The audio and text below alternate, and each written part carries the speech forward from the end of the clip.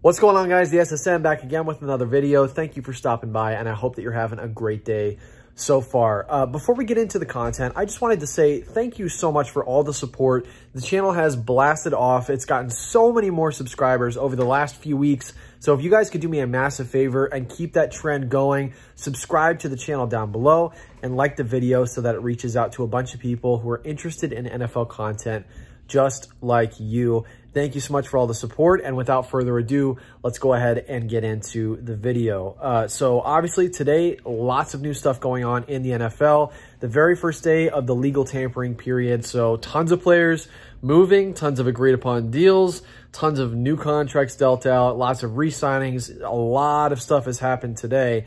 And in this video, I'm going to keep it relatively short. I don't want to talk for too long here. But there are three guys that I want to talk about. All three of them relative to the Dolphins, and one of them not so much on my radar, but one guy who I think a lot of Dolphins fans were starting to talk about a little bit. So first guy on the list is Vince Biegel, linebacker from the Dolphins, and the Dolphins are in the final process of signing him back for a one-year deal. I'm really happy with that. I'd like to see what he can bring to the table on a one-year deal and if he can stay healthy. So for those of you who remember, Vince Biegel missed most of last year, if not all of last year, with injuries. But the year before, and when he was on the field, he played well. He brought value to the minutes that he saw on the field, got QB pressures. Obviously, we're not talking about a superstar or, I mean, maybe a starter. But for the most part, he's a rotational piece. He's not going to be a guy who sees a ton of time on the field. But when he is on the field, he makes an impact. So I am on board for Vince Biegel. I really like him a lot. Great locker room guy, super team first type of player. And that is always, always valuable to your organization. So I'm on board with Vince Biegel. As soon as I find out the details of the contract, I will put it in my Instagram. And that's also kind of a shameless plug for the Instagram. Go check it out in the description down below. It's at the SSN official, and I post daily content every single day. I take 0 days off on the Instagram, always posting about the NFL, and especially around this time. If you guys are not fans of the Dolphins, go check out the Instagram because there is tons of content about every NFL team out there. So moving on from Vince Biegel, second guy I want to talk about is Joe Thuney. Joe Thuney signed a massive deal with the Kansas City Chiefs. Super huge. 5 years, 80 mil. It's a lot of money. And this guy's relevant to the Dolphins because a lot of fans were talking about we should go after Joe Thuney. This is someone who is established. He doesn't miss games. Familiar with Brian Flores, perhaps. But to me, I wasn't as interested in Joe Thuney, mainly because I feel like our interior offensive line, aside from center, is pretty well set.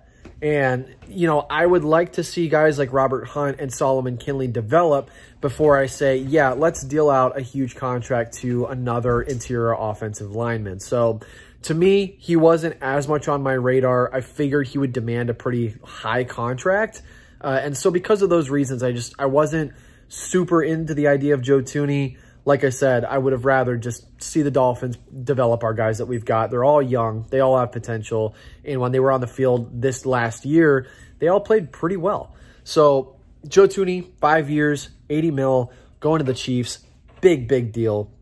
One of the top, if not the top, offensive guard in this year's class. And the third one that I want to talk about is one that pissed me off. And if you guys have been watching my video for any amount of time, you will know that I have been pounding the damn table all off season that the Miami Dolphins need to make a move to try and get Corey Linsley, center from Green Bay, on our team. That is a guy who is established. He has been around the league, veteran leadership, all-pro last year, rated by Pro Football Focus as the top center in all of the NFL.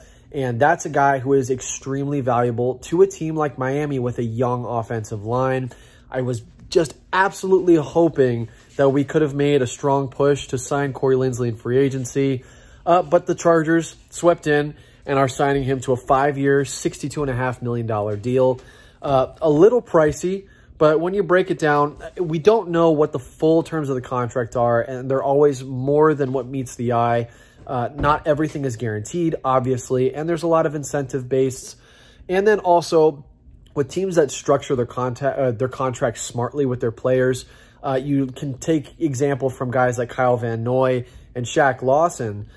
Teams who structure in a wise way, figure out a way to where they can cut guys without losing a ton of cap space after year 1 or year 2. And so, you know, we really don't know what that full contract looks like yet. But like I said, I'll have updates and everything on the Instagram. So to me, I would have been fine with paying Corey Linsley 5 years, 62.5. He's a good center. He's perhaps the best center in the entire league. Tons of value. And it just pisses me off that LA, I almost called him San Diego, LA got their hands on Corey Linsley. And, you know, for those of you who have been watching for a little while, I'm sure you've seen the video where I reviewed or at least reacted to Justin Herbert winning Rookie of the Year. And this is a guy who I wanted out of the draft. I wanted him above Tua. I wanted him above Burrow. This is the guy who I was all on board with. I have plenty of videos from a little over a year ago saying, this is my guy. If we're drafting and those 3 are on the board, I want Herbert. He has all the intangibles. The things that he lacks, he can be coached up on. Lo and behold, LA gets their hands on him, Rookie of the Year. And then the next time that I really, really want a player in Corey Linsley, he's my #1 guy in free agency, the Chargers get him. So it is what it is. I'm bummed out about that, but there are centers on the market still. David Andrews is out there. And if we're not a fan of all of those guys, we can go out and draft somebody. Even though that's not my top option, I'd rather get a vet. We still have options. So with all that being said, guys, I want to know your opinions down below. How do you feel about Vince Biegel? Vince Biegel. How do you feel? I can't talk sometimes because I'm dumb. How do you feel about Joe Thuney signing the massive contract that he did with the Chiefs? And how do you feel about Corey Linsley signing with the Chargers? Let me know down below, guys. I appreciate you for stopping by. Thank you so much for the support. As I said before, subscribe to the channel down below. Like this video, and I will catch you guys very soon with tons of more content. Also, check out the Instagram, daily content, tons of NFL news with contract details. Appreciate you guys. Have an awesome night. I'll see you very soon. And as always, fins up.